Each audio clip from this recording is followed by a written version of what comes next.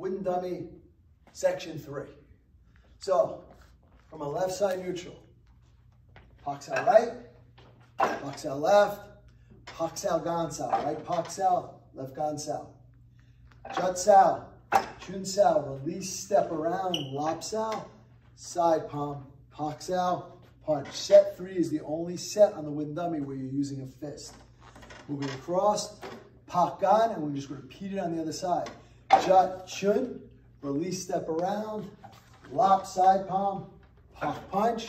The close is the double Gan Sao, Chun Sao, step down, Pak Sao, palm strike, step around, and break.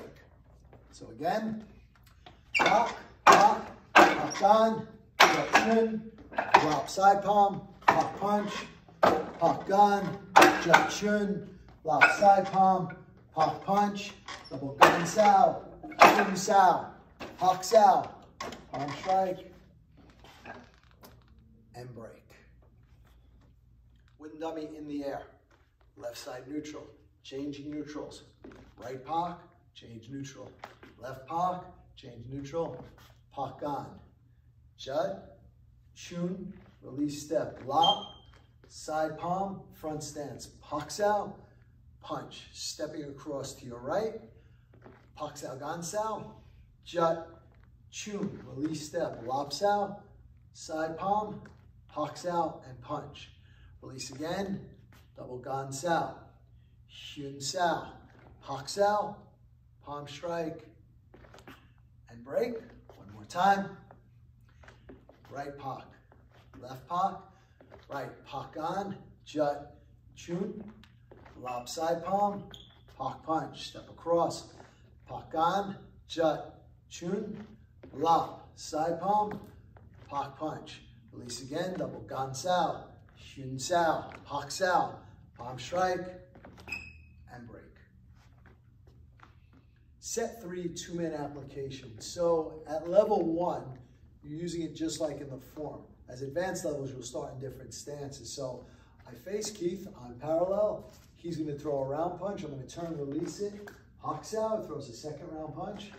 Pak Sao, third round punch. Pak Sao, Gan Sao. Jut Chun, pass the punch, then step, release step, Lop, side palm, Pak Sao, punch the body. He throws another round punch, and here instead of stepping across, I can release. I don't want to cross in front of him. Jut Sao, Chun Sao, Lop at the elbow, side palm, Pak Sao, punch the body. Round punch comes in, double Gan Sao, Chun Sao, cover, Pak at the elbow, palm strike to the face, under the arm for the arm break.